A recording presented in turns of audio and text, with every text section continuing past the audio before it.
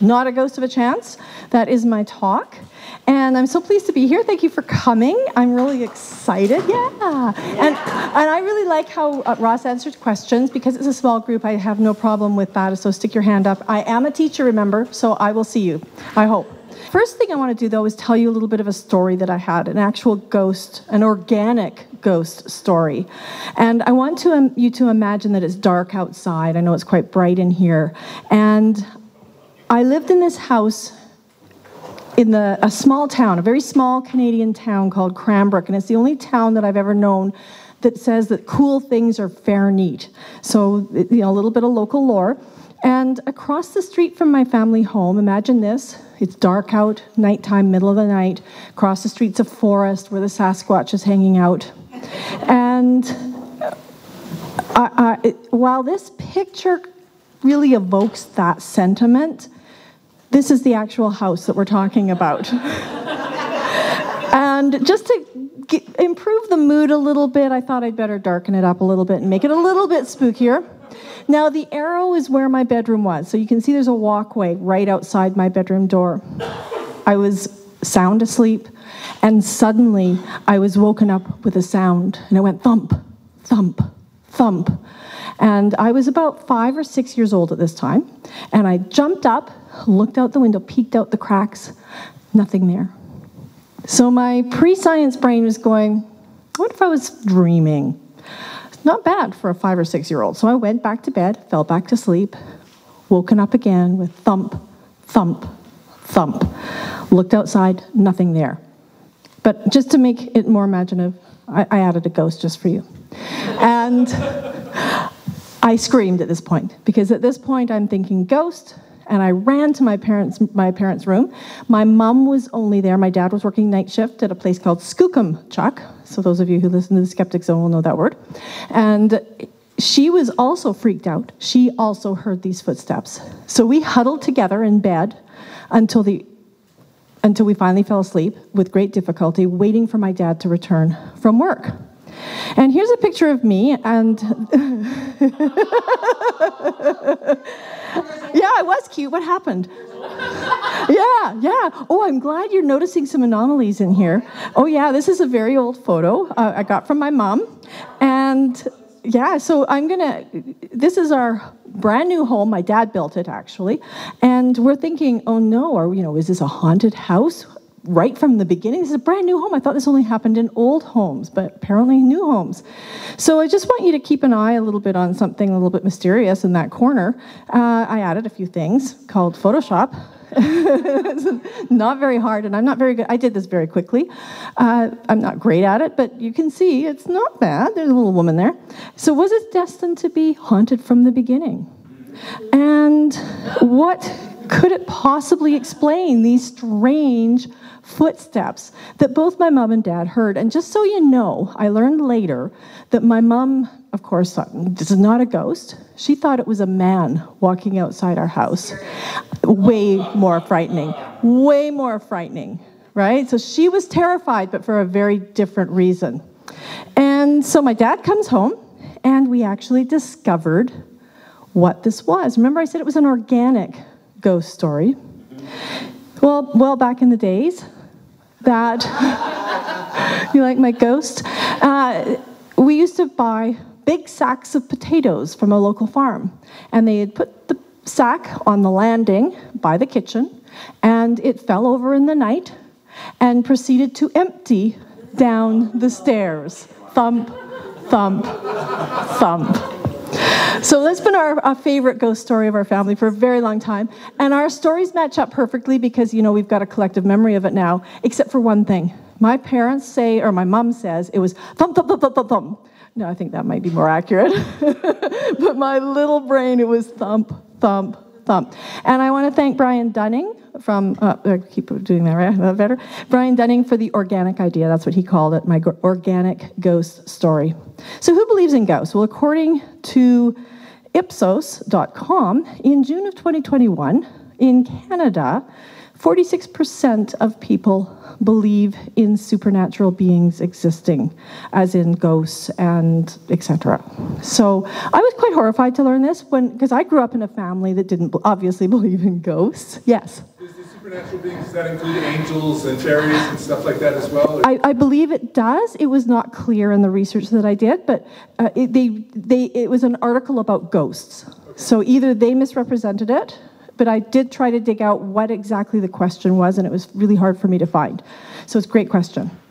And, but I was more horrified to learn, because I live in Alberta. Of all our provinces in Canada, Alberta has 57% belief in ghosts or spiritual beings. And next door neighbor, British Columbia, has the lowest in Canada. How does that happen? I don't know. So what about the US? Well, in 1990, we have a Gallup poll, and this is from a New York Times article, and it says, there was a question, and it was, what is it? Oh, ghosts? 25% said they believe that ghosts or spirits of dead people can come back in certain places and situations. Much more specific. And this was in 1990.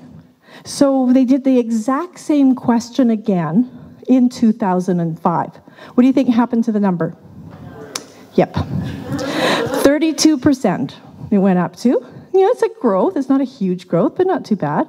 But then they did another survey in 2019. But this time they asked a different question. So, when we don't have consistent questions, we can get different results, just so you know. And I'm sure you're aware of that. So the question was, do you believe in ghosts? So it's a lot more broad. And it was 46%. So now we're up to the Canada rate. So you guys in Canada, we're all the same.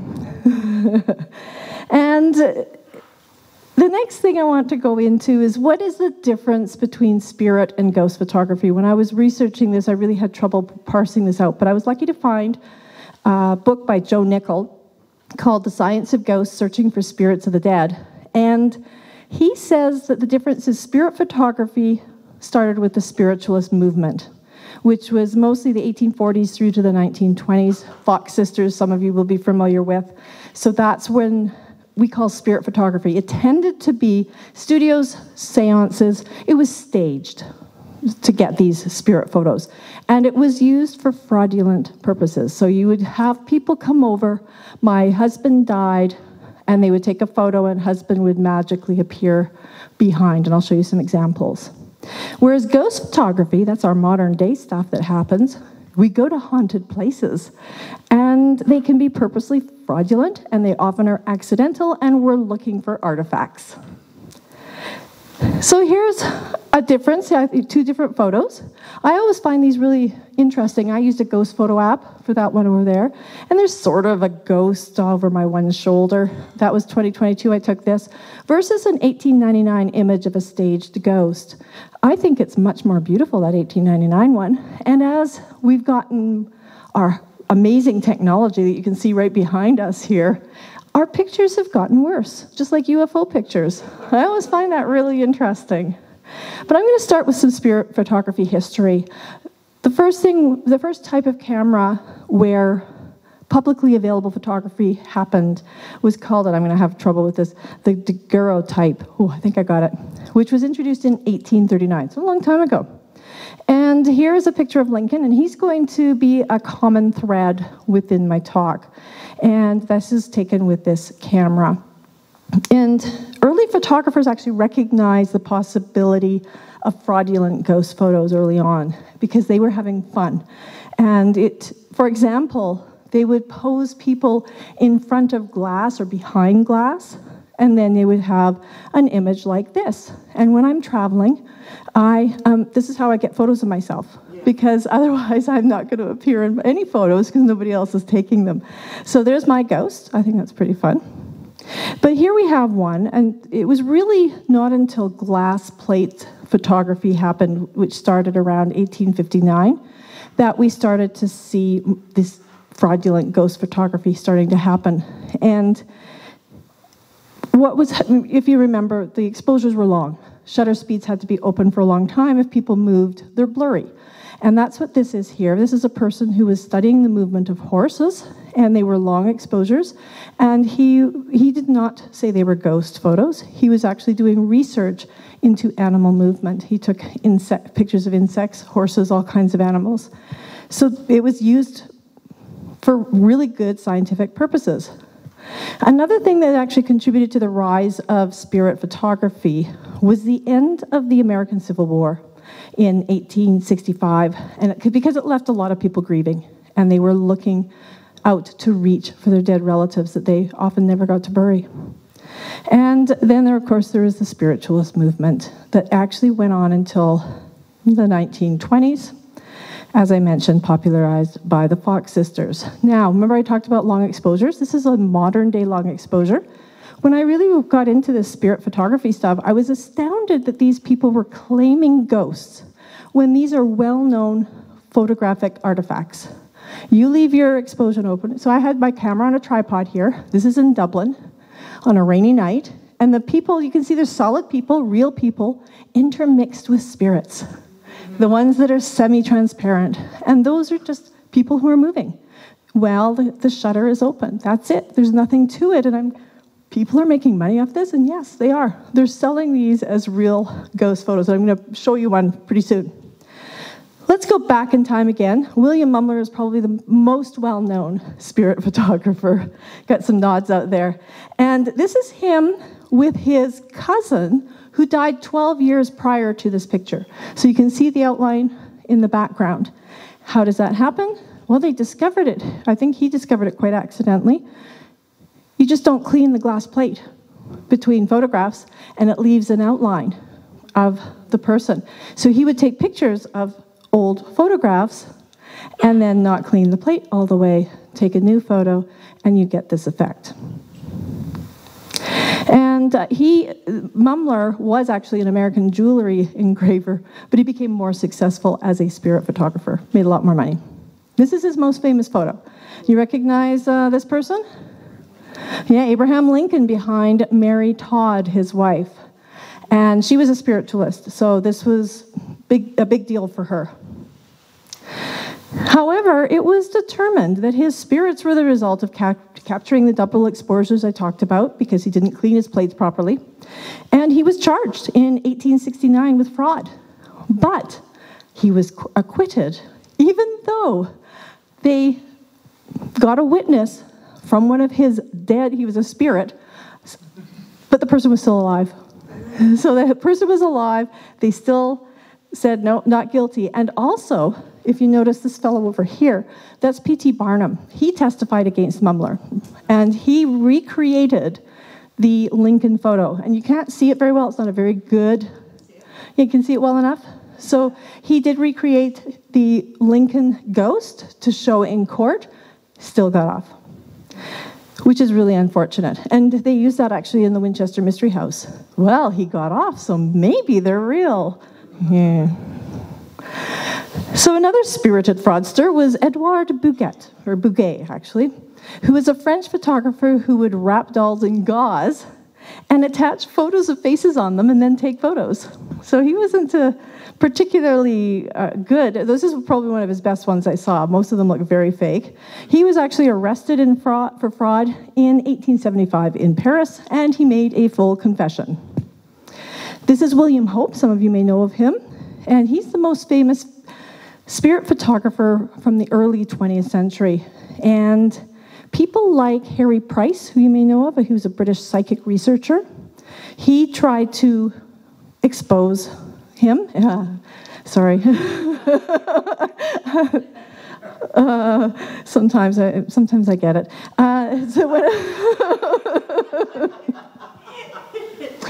And so what he and another fellow did is they put X-ray markings on the plates. They gave to William Hope, and William Hope returned the plates with a ghost on the photo, and the plate did not have that X-ray mark, so they knew that he had switched the plates out. They knew he was a fraud.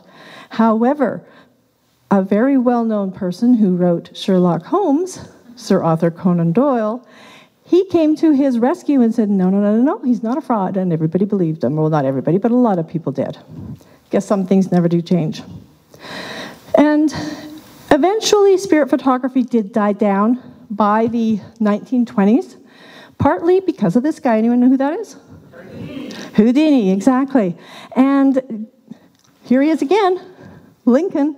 And this was another recreation that was done by Houdini, showing the ghost of Lincoln, how it's done.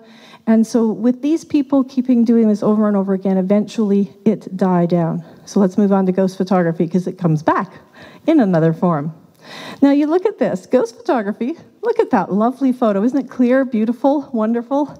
And most of them fall into two categories. They're either hazy or transparent. Transparent because of the long exposure.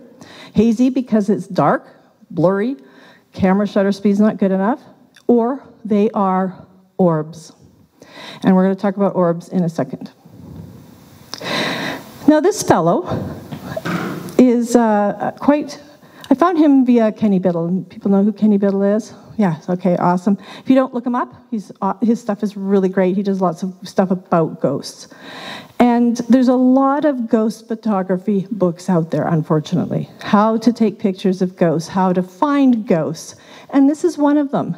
And Tim Scullion, he has a website that actually says this about his books, that he has been doing this for 8 years, and he's taken over 22,000 photographs, and he has produced the world's first groundbreaking photographic study of ghosts. And here is the book. You should run off and get it. And then he published 2 more, so you can buy 3 altogether. And here is an example. I actually started going to his Facebook page. This is from his Facebook page. He took the photo in 2020, and he posted on Facebook. Here are, he calls himself a ghostographer, by the way, which I think is quite clever. I'll give him credit for that one. And he posted this photo on Facebook on July 5th, 2020, with the caption, quote, "I was asked to show the ghost in the photo for those that cannot zoom in. So here's the first crop showing the ghost at the far right of the house." And I think you can all see the ghost, and I think you all know what it is, probably, right? I mean, well, then I'll do this. Now can you see it? Oh, yeah, no, down here. So, any ideas? You want to go see the other one? Oh, your head was in the way. Oh, my head was in the way, yeah. Can you see it? Yeah, the cord's in the way from where I'm at. Yeah. Good thing I did this then. Yes. I anticipated that problem. I am psychic. And so any ideas what that could be? It looks... They had to put on a longer exposure. Yeah. It's nighttime, longer exposure. Or it could be a ghost. That is an option. We always... What's that? The ghost has... Oh, it does. Yes. Look at that. I didn't... Oh, it has a shadow. Oh, it could be... There you go. Could be from another object. Oh, it almost looks like a light standard, doesn't it? Or a light... It looks like it's from the porch. Yeah, I think that's from the porch. Porch, yes. It's from here. Yeah. Yeah. But good idea. Yeah. And so here's my first thing I said to him was this a long exposure? Oh, no. And he even sent me the settings so he could sound really important. Here's my settings. And I tried to be charitable. I'm thinking maybe he's telling the truth because there's lots of ways this could be done. And the other way is photo stacking. And this is done by landscape photographers all the time. They take 30 photos of the same scene from a tripod of a waterfall. But they want that nice streaky water, right? So it's nice. It's not, you can't see every droplet. They don't want that. They want it to be fluid. And so they'll stack 30, 40, 50 photos one over the other. And then in Photoshop or other apps, and it gives the illusion of moving. And so I asked him, is that what you did? Did you do some photo stacking? And I've tried it myself, and it looks pretty ghostly. It's pretty fun. And he deleted my comment, and I forgot to screenshot it. So maybe I got it right. Oh, yeah, me and my walking around, I'm always going to trip. And yeah, so the other possibility, in this day and age, this was a few years ago, but AI right now is incredible. I just go into Photoshop, I circle something and tell them what to put in, and it comes up. Those ghosts that I put in before, I didn't pay attention to edging because, just time. And bad. So this, I think mine was better than his. So, it's not hard. However, and I want to show you some more. These are real ghost photos. See, this is on his website, real ghost photos. And look at how terrible the photos are. They're awful. They're at night. There's really high contrast, so there's bright lights and darkness and movement, obviously. But he's gotten better. I went to his website and his Facebook page. These are his most recent. But they're way better. I think they're way nicer. They're actually almost artistic. The other ones are just crap. Like, what? And he sells these. He sells these. He tells people they're real. There's people all over his Facebook page going, wow, these are amazing. And so I'm wondering, either practice has paid off or he's figured out AI. Or maybe both. It could be a combination of both. So another one I want to talk about, I'm going to get crossover from ghost photography into psychics, because there's a lot. We've come across some psychics who use ghost photography in their readings, so-called ghost photography, and I'll talk more about that. And can you see the ghost? Barely. It's more like legs. And if you can't see it, I circled it there. There's apparently a dog there as well. I've never been able to see the dog. This is Kenny Biddle. He wrote about this. So you can go and check out the article if you want more details. But obviously a long exposure, that's my guess. I don't think Jeanette Wilson knows about photostacking. That's a guess as well. Here's some more ghosts. Can you see them? These are orbs.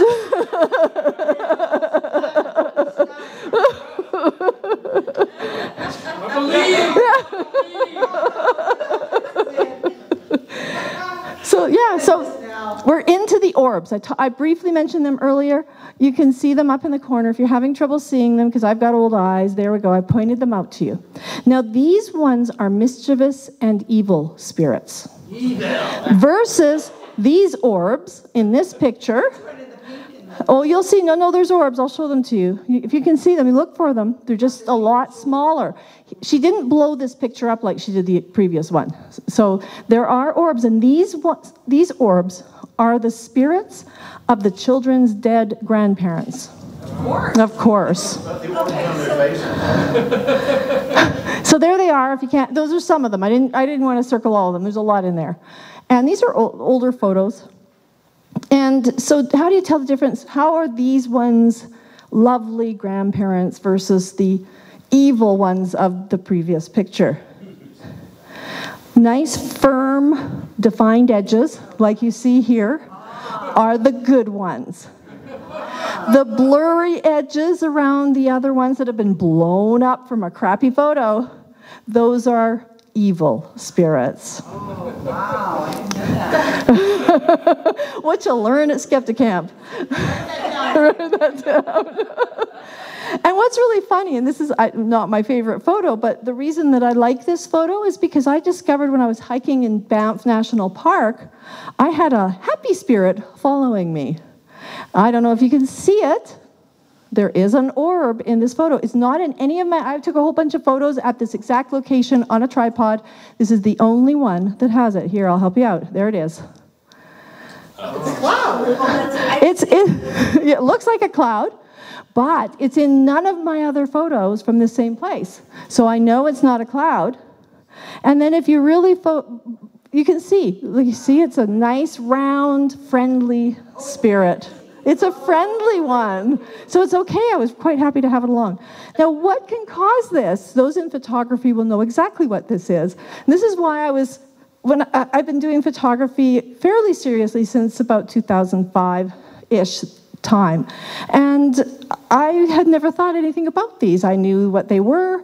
What are they? Well, it's when you have dust particles or bugs or fluff or snow, whatever it is, and it comes close to the lens and the light hits it. Often with flash photography you get them. That's probably what happened in the previous examples with Jeanette Wilson. However, this is showing a daylight example where it can happen. The only one of my pictures that has it is this one. Probably. Yeah, either real or a bug flew by. Or a piece of dust. Like there's fluff flowing in nature all the time. And it flew right by the lens. Now I'm going to get into this. I just discovered this recently. This is Gettysburg Ghost Pictures, a group by Taz Paranormal. And without joining the group, I can't really say what they make money at, but there were indications that they sell paranormal equipment, you know, like EMF readers and things like that. They have ghost tours, and they have excursions. So that's, I'm guessing, where they make their money. But what was fascinating to me was they posted a photo. Remember the quality of those 18th century or 19th century photos? It was really beautiful. So here we go, modern day ghost photo. And this is a photo by Barb Fisher. And can you see ghosts? No. Unless their wood is sorted, they can... And does everybody here know what anomaly hunting is? So you find a picture, and then you look for strange things, and then you say ghost. You don't think of other explanations, etc. Alien, yeah, we can say aliens. Some people will say aliens. Some of these look more like aliens, maybe, but I want to see what you guys think. You see something? Maybe? You see Bigfoot? Oh, I love that. All right. Taking a picture too. So when I went on this site, it had just been posted, and very quickly there were 60 comments and 60 people blowing up parts of this photo trying to find these anomalies. So here's the first one. Wait, what? Yeah. And they circled it in light blue, but I don't know, I can't see it. Maybe I just don't have the right imagination. That's what it is. Here's another one. Wait, what? She says it very well. I don't have to say anything. How about this one? Bigfoot. There we go. There's Bigfoot. It's a foot. Yeah. The Mars rovers photos, they do the same. Yes. Yes, they do. Exactly the same thing. And then we have this one. It's a stick. It's a red circle. Yeah, there's some funny tinging of yeah. Yeah. And then there's this one. And a big black marker. I think you get the idea. There's more. This is not all of them. There are more. And they went all over the photo trying to find exactly where these ghosts were at Gettysburg. They're everywhere. So I thought, I want to show you the comments. They're very fun. So is there someone left of the two green trees? Great catch. Thanks. Looks like someone sitting on the ground looking at the grave. What grave? Bigfoot's in the way. Yeah.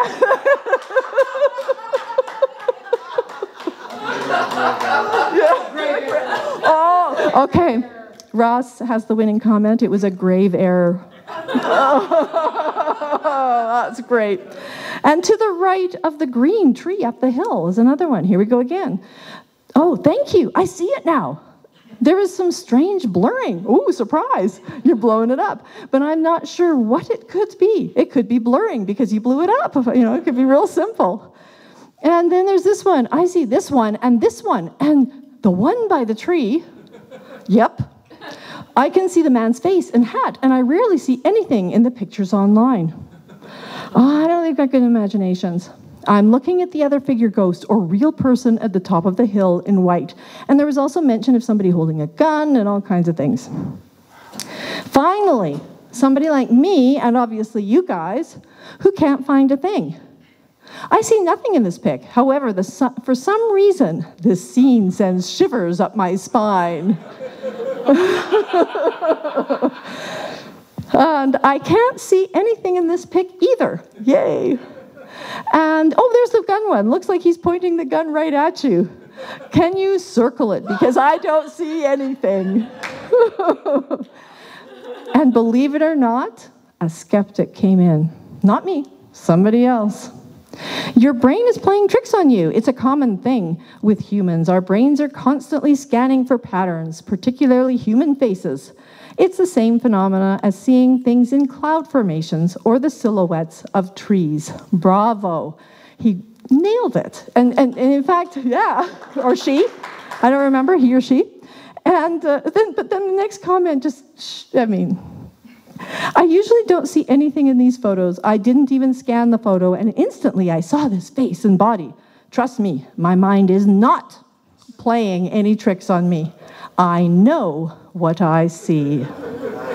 And then they ask this person why they're there if they don't believe, which is really too bad, because that was a good faith comment, and then they kind of ganged up and said, go away, which was really too bad.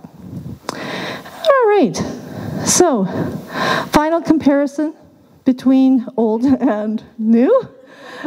Real life, I don't know, I think you get the idea. And unfortunately, as I talked about before, psychics are involved. I have no issue with people who want to play with ghost photography. I have done it myself. I think it's really cool. I've done it at Halloween with my nieces and nephews to have a sort of a fiery thing with their blurry faces and they look ghostly, and the kids love it. I think it's a great artistic way of showing how photography works, as well as just having fun with some good ideas. And what I don't like is when psychics use it and when people sell it, and they're selling fear. And selling fear is harmful. I get this asked all the time, why are you worried about ghosts? Ghosts is the low-hanging fruit. And it is a low-hanging fruit for many people, for my family, for me. But now I realize that people really believe this stuff. I have a relative, a very close relative, who when I started investigating this, I found out actually does believe in this stuff. And can it be harmful? Yes, and I think it's really great. This is a really good example of the harm. Kenny Biddle wrote about this recently, called Investigating a Ghost Boy in Canada. This woman was afraid to be in her house because she thought it was haunted because of belief in ghosts, and she brought in a psychic who said, yes, there are evil spirits. What's the logical next step for many of these psychics? Hey, hand me over some money, I'll get rid of the curse. And then they still have these phenomena continuing to happen because whatever the reason may be, Kenny, read the article. He finds out exactly what is going on. It's really good. I don't have time today to go, but check it out.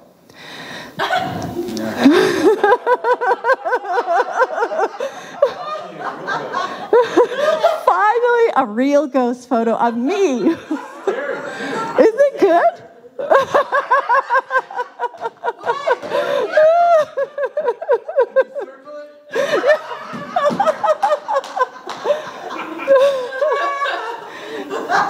Is it that the glasses and the mouth? Anyone have any idea what app I use for this? Yeah, Snapchat. So Snapchat actually has an add-on that does spooky crap like this. It's awesome. I had so much.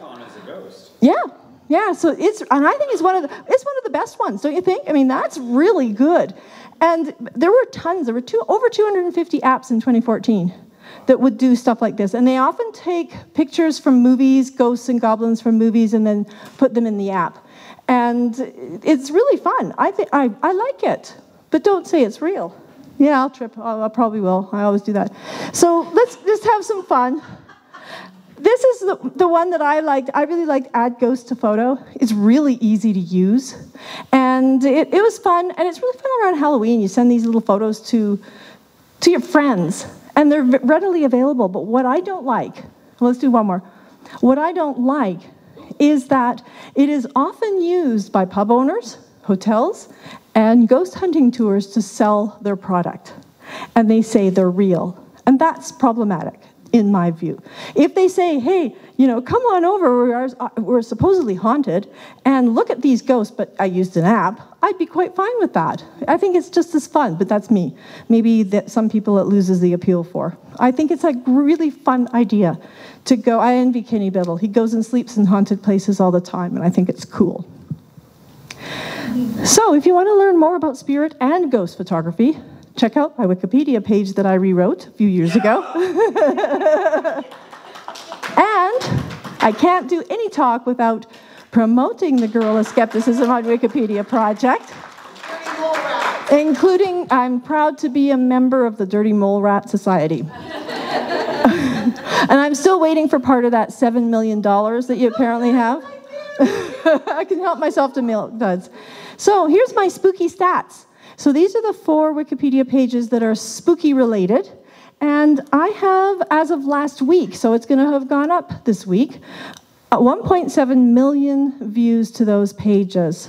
Thank you. It's so important to have good, solid information on these pages so that people who are on the fence, we're not going to change the people that are full in. When people are on the fence, they can go to the Wikipedia page and find out how it's done. And I think that's so important. And if you look at my most popular right now is Haunted House, or it was. Winchester Mystery House has 720,000. And I wrote that one in 2022 versus 2020 for the Haunted House one. And it has now surpassed Haunted House. Winchester is a huge one. Sarah Winchester's pretty big. Spirit photography is pretty big. These are my top 4 of all the pages I've done. So it is important to not ignore the low-hanging fruit. That's my... Thank you so much.